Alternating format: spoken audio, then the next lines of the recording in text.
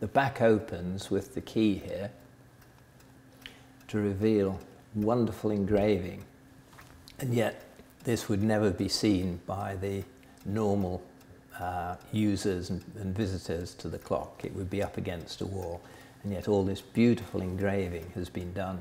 The central part of the engraving is an urn with flowers coming out the top and Thomas Tompion Londini Fecit.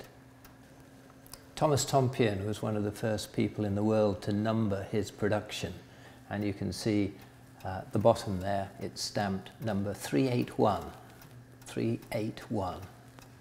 Tompion had a wonderful eye, and even that simple cock for the verge pivot has got a beautiful shape into it, and the cock has a flow which fits in with the engraving all round it.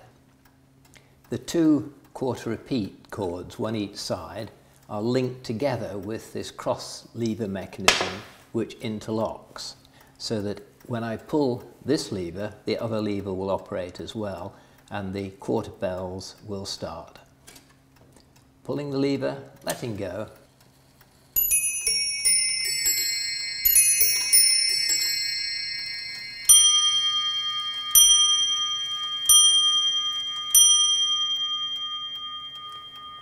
"4:30. So even though most of this beauty was never seen by the user, it's in the great tradition of British clockmaking.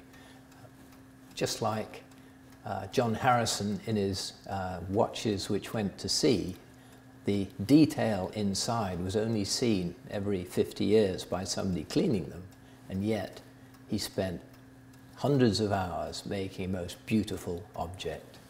And this is the tradition of a beautiful object, the engraving, it's all blended in as a holistic beauty, and yet it was probably never seen.